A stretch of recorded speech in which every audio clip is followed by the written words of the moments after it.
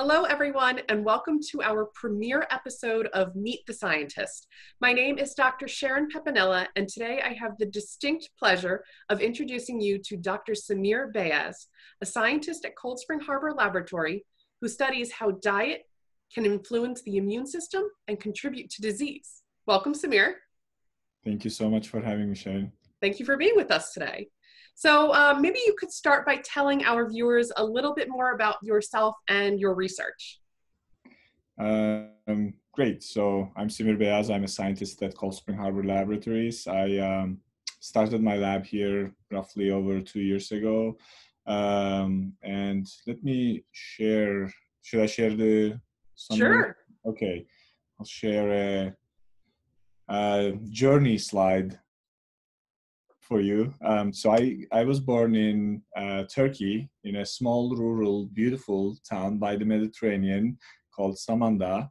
I was the youngest of a large family with 6 sisters and a brother. So I learned very early on how to troubleshoot because there was a lot of trouble in our household. And as the youngest person, I actually, contrary to the common conception is that the youngest people are spoiled, I was mostly figuring out how to troubleshoot the troubles of my older siblings who were in their early teenage years. Anyway, so that sparked my interest in science. I was always passionate about it, but I learned an important lesson starting, like in my elementary school days, then that solidified in high school, is that the real success in life was going from one failure to another without losing enthusiasm. And this is an anonymous quote. Many people also realized that in the history, and that became my motto early on. And so I was passionate about science, so I pursued a degree in molecular genetics in Turkey at Izmir Institute of Technology. I started doing research right first week of my freshman year in college, and I slept in the lab many times. This is a picture when I was still young, sleeping in the lab over a prominent research journal. Anyway, so that journey brought me to Harvard Medical School in 2010. And with all the ups and downs, the take-home message I will give from that era of my life was I developed 5 key principles which helped me to become the scientist I am today, is to uncover a problem, not become part of that problem or not dwell on that problem, but uncover the problem, then don't rush without rushing it, using the critical thinking that the scientific methodology allows us to pursue a solution for the problem with immense motivation, and most importantly, with being okay to fail. That's the most important virtue that a scientist can have, is being okay to fail, because 99% of the things that we do in the scientific discovery process is failures and learning from failures. And without losing the motivation, you need to repeat that cycle.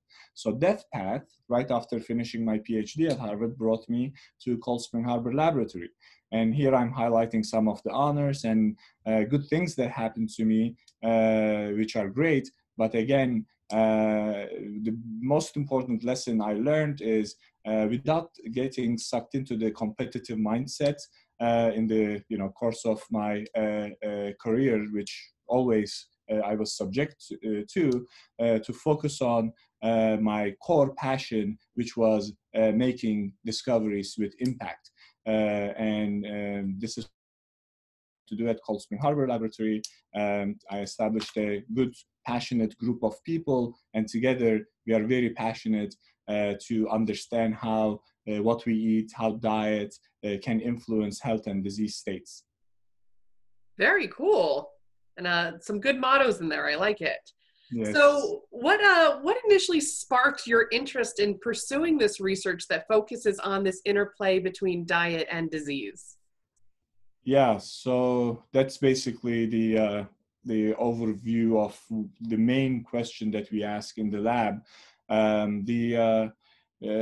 The original reason that I started focusing on that wasn't actually that I was really curious about diet and food in general, but I was really curious about a concept called epigenetics, like how different cells in your body that share the same genetic information. I mean, mostly there are some cells that can make differences in their genetic makeup, such as immune cells.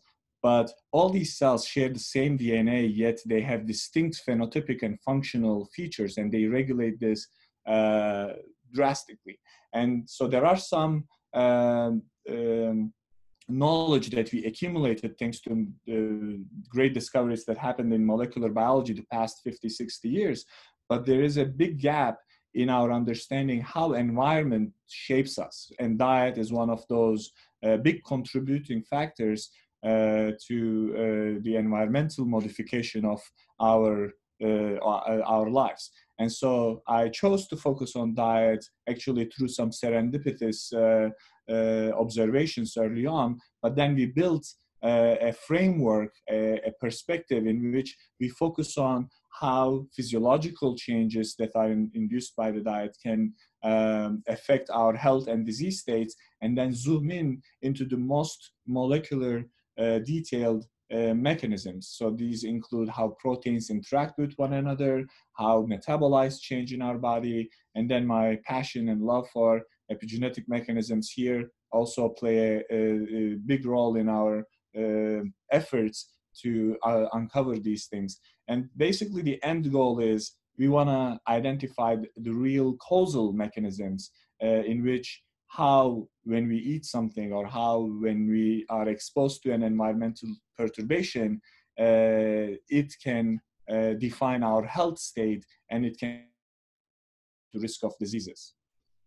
Wow. Do you find that people are afraid to have dinner with you? No, because I'm a decent cook, so I like actually cooking a lot and feeding people. So coming from Mediterranean, I am an enthusiast in kebabs and mostly the stuff that you see on the left panel here. Not the hamburger or pizza, but some of the other things. Yeah, but no, I mean, like my point here is.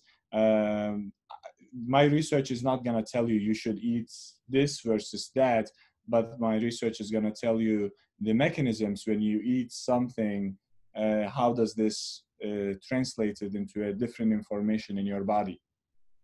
So what do you think your most surprising finding has been with your research? Yeah, so that's, I wouldn't rank them, but that's my favorite finding is the surprising finding. I don't like when what I think happens after I do an experiment. I like it a lot when I have a hypothesis and I think something is going to happen based on my prior knowledge. And when that prior knowledge is not true or not the way that I initially thought based on the result of that experiment, that's my best, that's the best, like satisfaction I get from science when I learned something new that I thought that, it was otherwise. So that surprise is really important for me. And so I can actually give you a little bit example here. So in our lab, we study different contexts, how diet and nutrients affect the biology of different components of a tissue. And so in 2016, we published this paper in understanding how does diet and obesity influence disease risk by altering stem cell biology. And in that study, I wasn't initially thinking that there will be such drastic effect of the fatty acids and the diet on stem cell biology, but it took me, like few failed experiments until I realized that that was actually the big fish in the pond. And then, another good trait I would highlight for a good scientist in my mind is to quickly learn from your failure and turn that failure into a positive thing, into an opportunity. And so I seized that, and then that surprising finding led to that really impactful discovery in the field. Very cool. So do you have a recommendation for people who are looking to modify their diets to minimize the risk of certain cancers? Well, our studies highlighted that longitudinal overconsumption of high-fat food may contribute to um, obesity and may contribute to um, cancer risk. But I cannot, as a scientist, tell anyone that they shouldn't eat fat, because you need fat also as part of your uh, metabolic requirements. So I will just give you a very boring answer that your grandma can give as well, is that you need to have a balanced diet. You know, you need to eat fat, you need to eat carb, you need to eat fiber, you need to have vitamins, most likely if you can from natural sources, not the pills over the counter. So for now, that's the answer I can give you based on our scientific findings. But as we learn more about mechanisms, as we uncover more about how individual dietary components influence our cells and our tissues and overall our organisms, then I think we can give better answers. But right now, we are still learning, and we are at its infancy. So what's your favorite part about doing research, and what do you find to be also your biggest challenge? Well, my favorite part is this: being able to look at a problem at its broader scale and then zoom in into the most detailed molecular mechanism. And that's also the biggest challenge of the way of I do science, because in science, you usually need to pick one thing and then focus on it and then go really deep. So I challenge myself by doing this, deep perspective, but by interrogating uh, larger aspects as well. So I will give you an example. Let's say you have a camera, or you have a binocular, and then you are trying to find some information like really far away, but at the same time trying to get really into the most molecular, most detailed aspect. It's like taking a picture from the moon, but still seeing like all the high resolution aspects of whatever you are focusing on. So that's a very big, very challenging thing, but I love it because that keeps me excited and awake. And every day I come with a motivation to find an answer within that challenging framework. So you're excited by those challenges. Exactly, I love them. Perfect. I know it's kind of counterintuitive, right? Usually people don't like challenges, but I think um, there's a lyric, right? Like, what doesn't kill you make you stronger, for younger generation, but also it's a truism, right? What doesn't kill you make you stronger. So I love challenges, and I learn from them, and I grow after I overcome each challenge. Excellent. So let's talk a little bit about your background as a student. So you mentioned you grew up in Turkey. What kind Yes. of student were you, or a science student in particular in Turkey?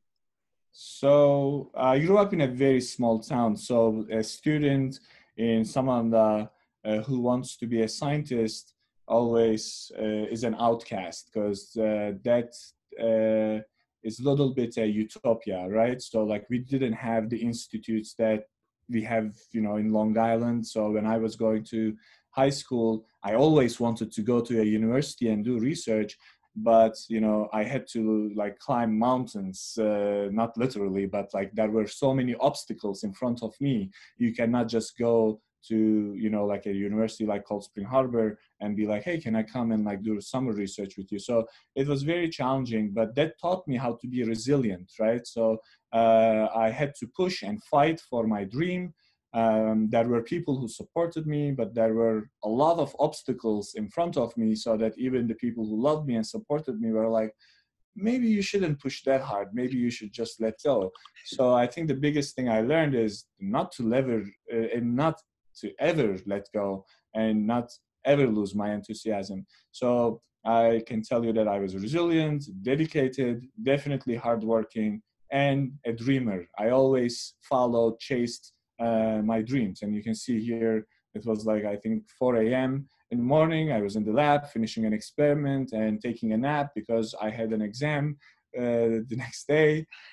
So that definitely was a defining feature of who I am as a scientist, and that led to the principles I highlighted here. That definitely there will be lots of problems in our lives. There will be lots of struggles that we will go through, but without rushing into anything. If we use the scientific methodology, which is the core of it to me, is critical thinking, critically evaluating what the problem is, critically evaluating who you are, understanding your strengths and weaknesses, and then utilizing your strengths to fix your weaknesses or to solve the problem by addressing these weaknesses. And then this requires an immense motivation, and also the acceptance of failure is gonna part of it. And because you fail, it doesn't mean that you're bad and or enough. The failure is the course to uncover yourself and to uncover a concept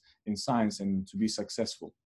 So that's how I was, and that's how I'm still continuing to be. It's not over yet. This is a lifelong process for me. And it sounds like you knew then at a pretty young age that you wanted to do something with science. Yes, I mean, I loved science, and some of these uh, current mechanistic questions that we are addressing also stem from some earlier inspirations that I got without actually knowing that I was inspired by these things. Like food is a very important part of a Southern Mediterranean life. That's the biggest concern that my mom and dad had, probably, especially if they need to demonstrate their skill set about their cuisine. So right now, I'm trying to implement some of these core concepts of Mediterranean way of living life also in my approach to understand some of the scientific question we are addressing. So if you had to pick any other career path, what do you think you would be? Um, uh, Probably I will be a chef. So I really like cooking and growing things. So I grow here at Cold Spring Harbor. We have a shared garden, as you know. I don't know if you have ever utilized it, but I love it. So I can't wait to start gardening this year again. Hopefully, it's not gonna be affected by the COVID-19 situation.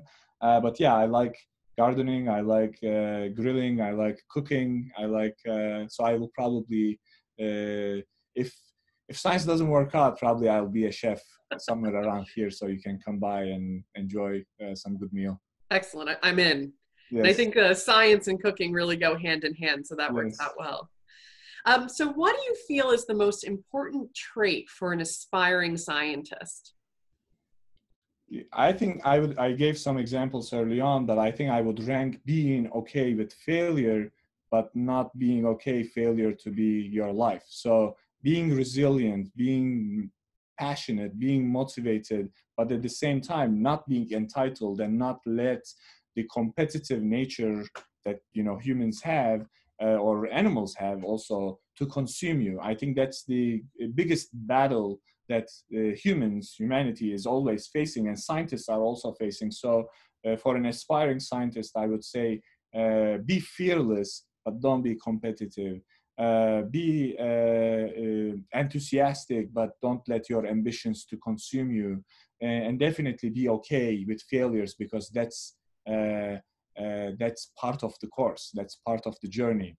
And if you are not okay with failures, then you are not going to reach the end in that journey. And I think being successful is not a singular process. It's a multidimensional process. It's a process in which you go through many, many failures and many, many realizations. So I will highlight, because the current education system is based on this, ranking and, testing and figuring out who is the best of the best.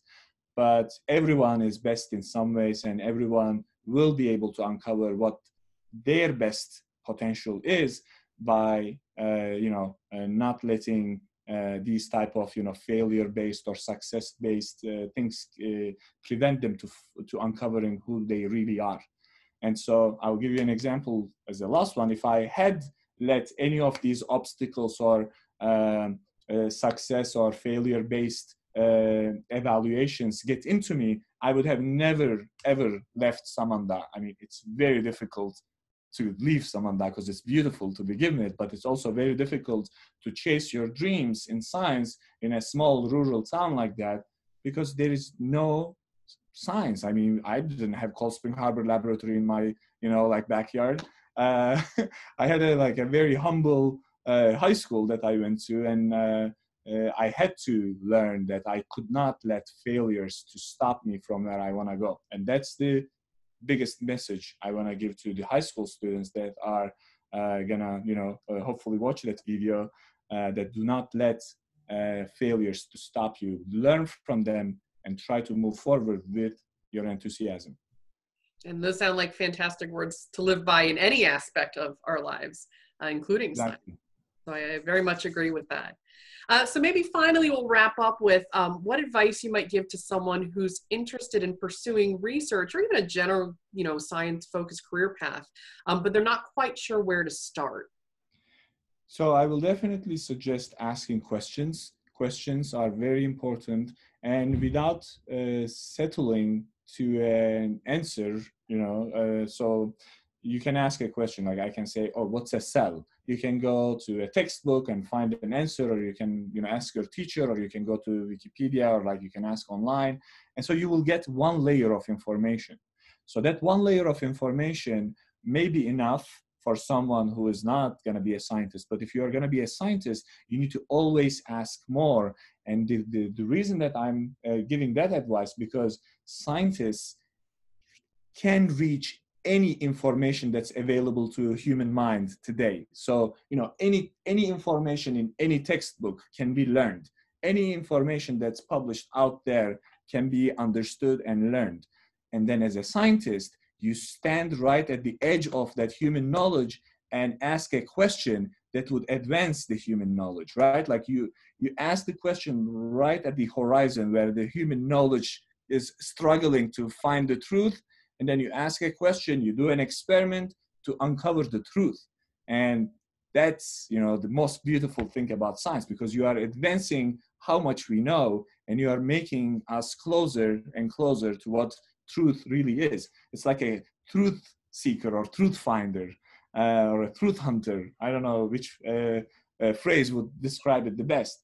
But it all starts with a question, and how you ask that question, and how you are satisfied with the answer of that question. And that's what I teach students in my lab.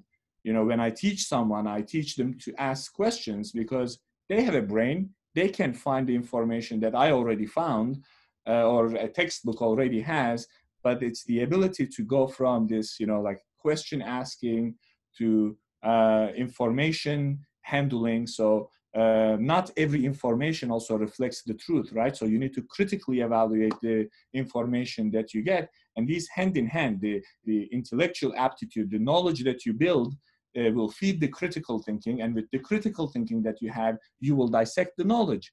And then at the edge of the knowledge, of human knowledge, you will be like, okay, how can I cure cancer? Or how can I figure out, if you eat a hamburger, you are gonna get cancer or not? You see my point? So there are certain things that we know, we have an intuition about, but at the edge of human knowledge, we need to ask a question to advance ourselves. And that's what scientists do. And that's what I would recommend to any aspiring scientist to have. Keep asking questions and never be satisfied, and do not wait the knowledge and information to be spoon-fed to you. So you need to work hard for it. Yeah. Excellent. Well, thank you. That's all the time we have for today. But thank you again, Semir, for joining us. We really enjoyed having you for our premiere episode.